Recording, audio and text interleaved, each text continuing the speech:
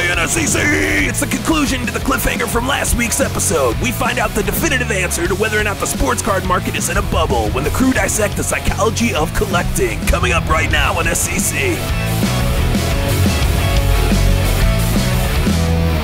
Welcome to episode 20 of Sports Cards Culture. I'm Chris, here with Josh, Kristina, and Nick. Today's episode is the second of our two-part series. Last week we asked the question, is the sports card market in a bubble? This week we will ask the question, what are the psychological motivations behind collecting? And we will hopefully discover some ways that the psychology of collecting can help us understand why sports cards have value. This in turn hopefully will help us identify when the market for a card has exceeded its value and might be in a bubble.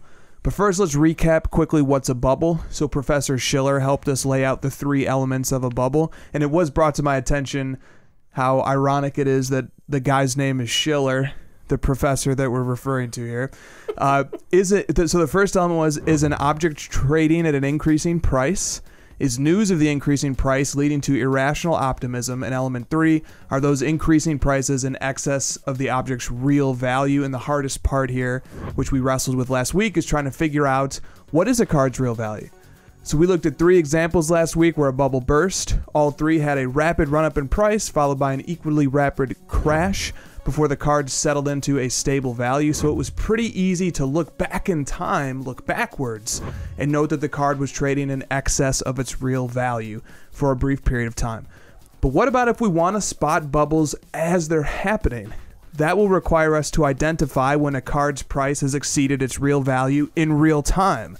And let's be clear, there's no easy way to do this, but I have some ways that might help. So sports cards are collectibles. A sports card has value because collectors would rather own it than have the money that it costs to buy it.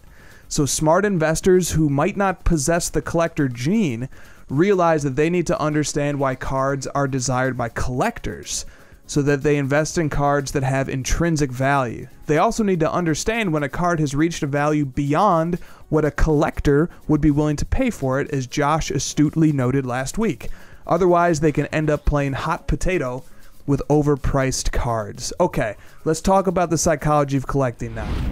What makes a card have intrinsic value to collectors? What even is a card's intrinsic value? This is where the psychology of collecting comes into play. If we can understand why people collect, perhaps we can understand why certain cards have intrinsic value to collectors. So I stumbled upon some literature about the psychology of collecting, and it's not specifically about sports cards, but it has some useful insights. I'm going to reference an article by Dr. Shirley Mueller that was written for Psychology Today called Collecting, an Urge That's Hard to Resist. Dr. Mueller is an internationally known collector and scholar of Chinese export porcelain, as well as a physician board certified in neurology and psychiatry.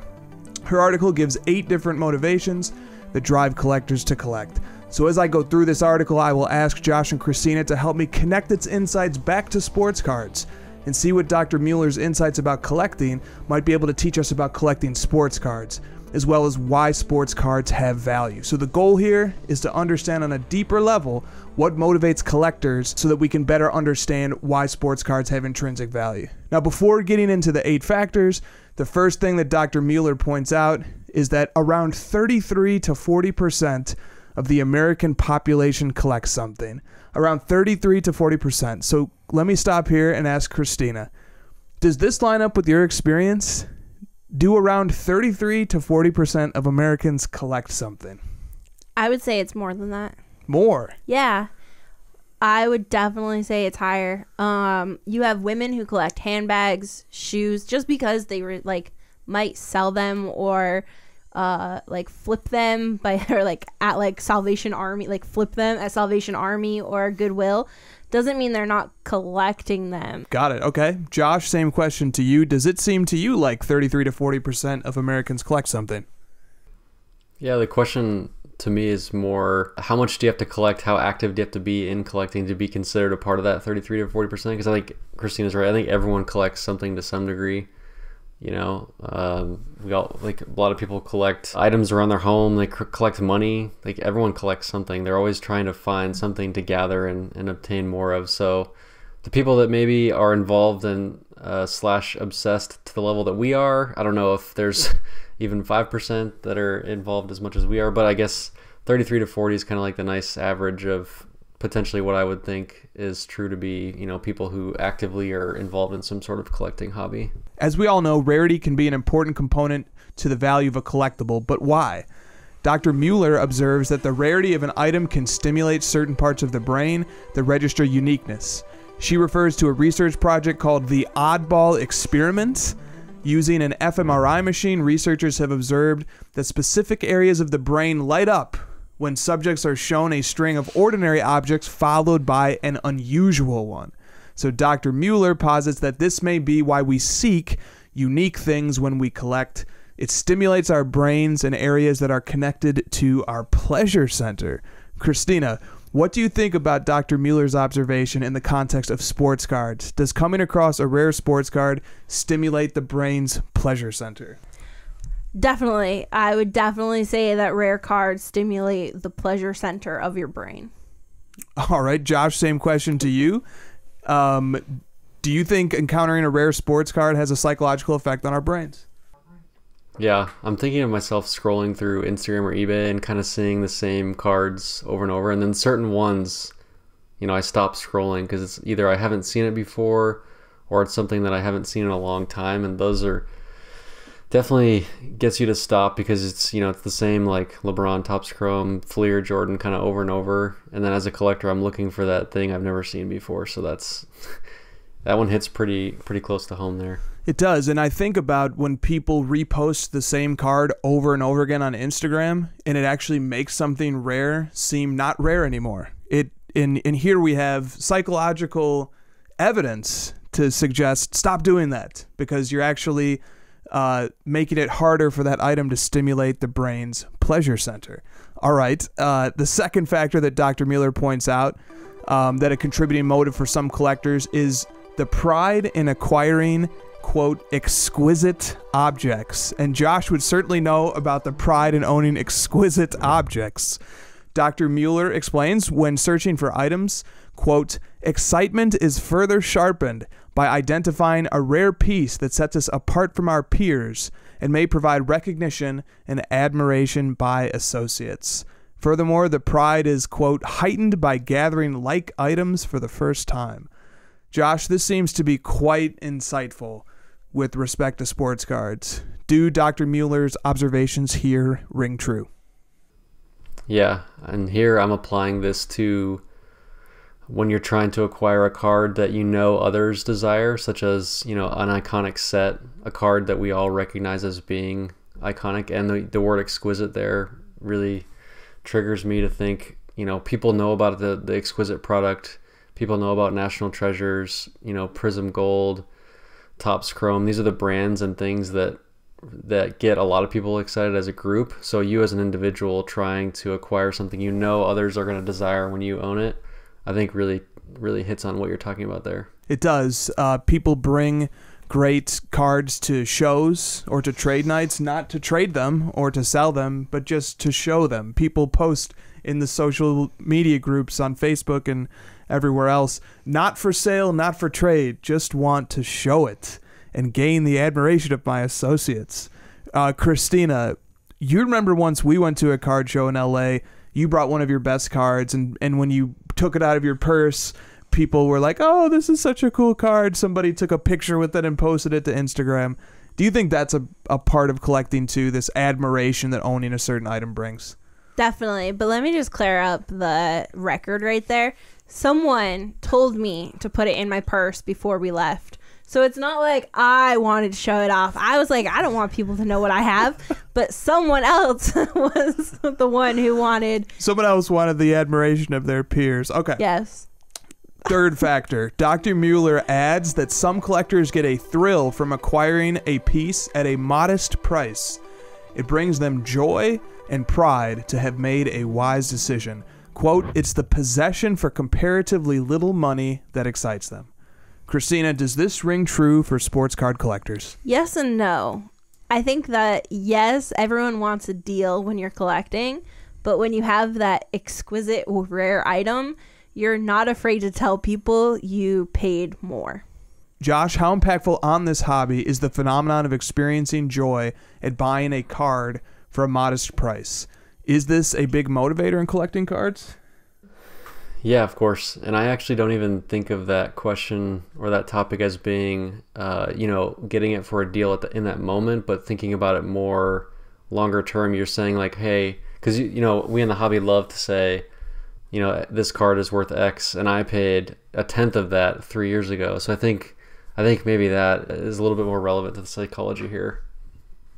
True. All right, the fourth factor. Dr. Mueller observes that by collecting, we can feel, quote, closer to the past or to important people. Some collectors feel a sense of history when assembling precious items together. They also feel that they may build a legacy by passing on their collections to future generations. Josh, is this factor present in sports card collecting? Do people collect in order to feel closer to important people or past events? Are you sure this wasn't written for sports cards? I mean, I'm just like, this is so eerie.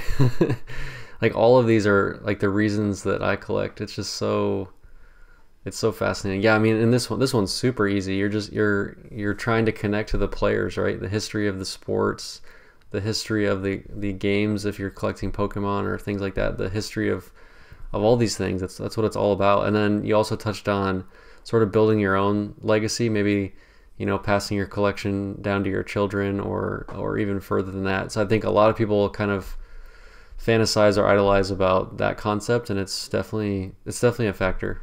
Kristina, let me ask you about that notion of building a legacy by passing on a collection. Do you find that to be present in sports cards? I think you could also build a legacy without passing anything on, physical. So I think that the legacy, you could pass on the hobby. Right. Yeah. You don't have to actually pass on your collection to future generations in order to pass a legacy of collecting and of the hobby to your family and children. Nice distinction. I like that.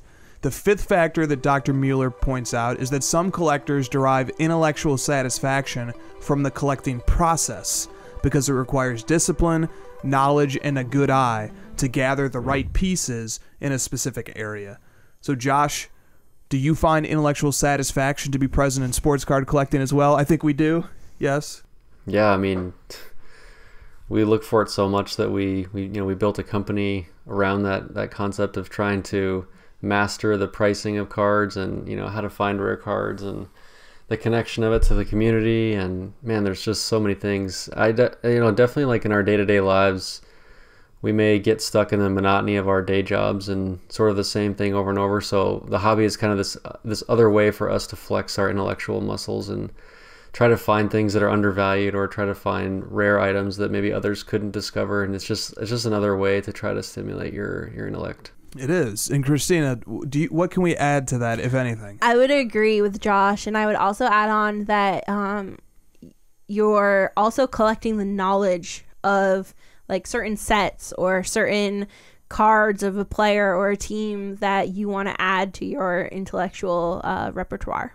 The sixth factor that Dr. Mueller brings up is that, quote, collectors gather treasures in order to enhance their network of friends. In other words, they have a social motivation for collecting. Perhaps the love of objects came first, but then somewhere along the line, they realize there are other people like themselves. They may find them independently or join organizations of like-minded people. Friendships are forged and social lives are no doubt expanded. End quote. Kristina, how important is this aspect of community to our niche of collecting, sports card collecting? I think it's vital. You just have to look at 2020 when the whole world shut down and you didn't have any real social interactions outside of your residence, your household. And the hobby became a lifeline for a lot of people to have that social interaction that humans need.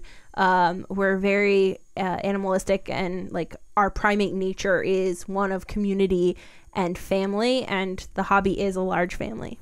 Josh, we've talked about this on previous episodes, but for the sake of this discussion, what is your take on the value of community to sports card collecting? Yeah, people try to find like what's the reason that sports cards have taken off in the last few years, and I think the social aspect, social media and the community, to me, is one of the biggest driving factors outside of the nostalgia reboot of our generation. But I think this is the next thing, because, and we're not only just seeing it with sports cards, but all hobbies and communities are really driving this home here. And so I think I agree. I think it's incredibly vital. The seventh of the 8 factors that Dr. Mueller presents goes like this. For some people, the enjoyment of, quote, arranging and rearranging a collection, end quote, can be a motivation to collect. It can be a way to exert control or exert influence over something. It can also simply be an exercise of organizational skills, as well as a demonstration of taste and knowledge. Kristina, do collectors like to arrange and rearrange their collections? Definitely. How about when we open a Prism box and you yeah. you immediately go through and you sort all the cards into the different insert sets and the different parallels, and then you organize all the base cards? Yeah. Yeah, it definitely happens. It is. It's definitely a fun aspect of the hobby. Josh, same question to you. Does enjoyment of organizing things factor into why people like sports cards? Yeah, that one's like a very personal thing. You almost feel awkward or weird about how many times you reorganize your own collection at your home or wherever it is, and it's like, how many different ways can I top load these or sleeve these or slab guard them and regrade them and move them into this box on this shelf, and then now I want to sort them. I've literally done every single possible binders. I've tried every single way you almost just want the change. It's kind of funny the way that you stated it. It's like there isn't one super optimal way. You just want it different. You just want to reorganize. It's an excuse to pull the cards out and keep looking at them. The 8th and final factor in Dr. Mueller's article notes that anticipation fuels collectors. I think she saved this one for last for good reason. She explains that the anticipation for acquiring an item is when the brain's pleasure center burns most brightly. She concludes that this helps explain why collecting transcends a mere pastime and becomes a passion. It gives sufficient pleasure such that the participant wants to continue it more and more vigorously. Kristina, talk about the anticipation phase of sports card collecting. Is it as powerful as Dr. Mueller suggests? Definitely. I think we've all talked about this on this show as well. Like, the best time when you're collecting a card is like right before it hits your mailbox, because like you have the anticipation of you're searching for something, and then you have the anticipation of like, is that offer going to be accepted? Can I make this deal happen? Like, am I going to win this auction? And then it's the anticipation of, I hope it doesn't get lost in the mail, and I hope it arrives on time. And what do you mean it's going to be here by 8 p.m.? You said it was going to be here by 12 p.m. And then you have it in hand finally, and it's like, that's amazing, but what's next? Well, see, and that what's next is what Dr. Mueller is getting at. Right. She's saying that's how it goes from pastime to passion, is right. Because you want to recreate and re-experience that anticipation all over again once it's passed. Okay, that sounds more like an addiction. That you're chasing the dragon. That's exactly the phrase. I see the parallels big time there. Now, Kristina talked about mail day, and I'm glad you did, because that dovetails for the question to Josh. You're welcome. Because on a recent episode of The Crossover, after getting a question on a similar topic, Josh and I decided that seeing a card that we are hunting pop up on eBay is probably more thrilling than getting a big mail day. So Josh, do you think that, like Dr. Mueller suggests, it is the thrill of anticipation that can transform collecting from pastime to passion? Yeah, that moment for sure is my favorite. And that moment like completely describes the anticipation of everything that's going to come up until the mail day, and you know, adding it to the collection and stowing it away or sending it off to the bank or whatever. So that one moment that you described is like the beginning of that journey, where it's like, oh, there it is on eBay. And I joked on the crossover that once I see it, it's like time to block out everything. Let me go to my safe space in my office, get my phone out, you know, crack the knuckles, get ready to go. This is gonna be a long one. So true. So true. Okay, so we've gone over Dr. Mueller's 8 motivations that drive collectors.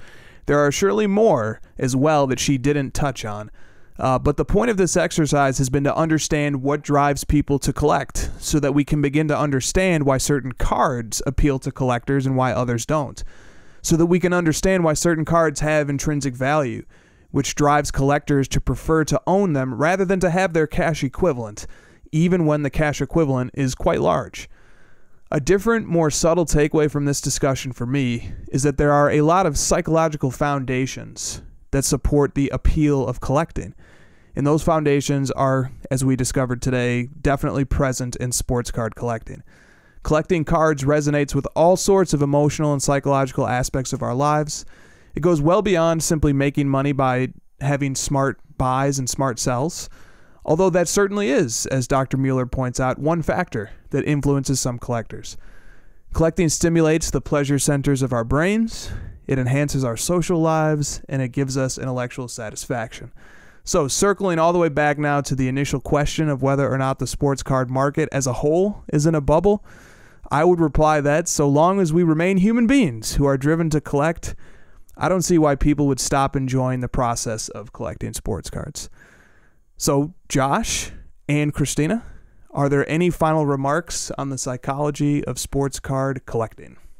Yeah, I mean, that final question of like, are we in a bubble? I was thinking about that, and it's like the other things that we know to be bubbles and have burst in the financial markets, they're none of those things that you just described, right? They're none of those 8 factors. It's not a collectible in a lot of cases, and if it is, it's a financially driven collectible, and the goal is usually just to make money. And in this case, there's 8 very distinct goals that it sounds like maybe one of those was financially driven, maybe 2, and the rest were just more about stimulating your mind and your enjoyment, happiness for being alive as a human. So it's a very interesting take. And people talk about wanting to see like a documentary on sports cards. I want to see the documentary that connects sports cards to that, just because it applies to so many things, and not just cards but all hobbies, and that would just be fantastic content. I think it's like this layer of the hobby that not a lot of people have explored. So I think this is great.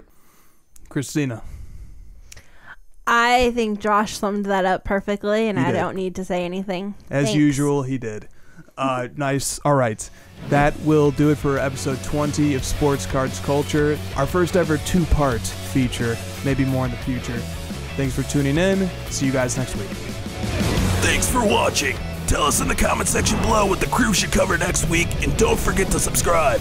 See you next time at SCC, Sports Cards Culture.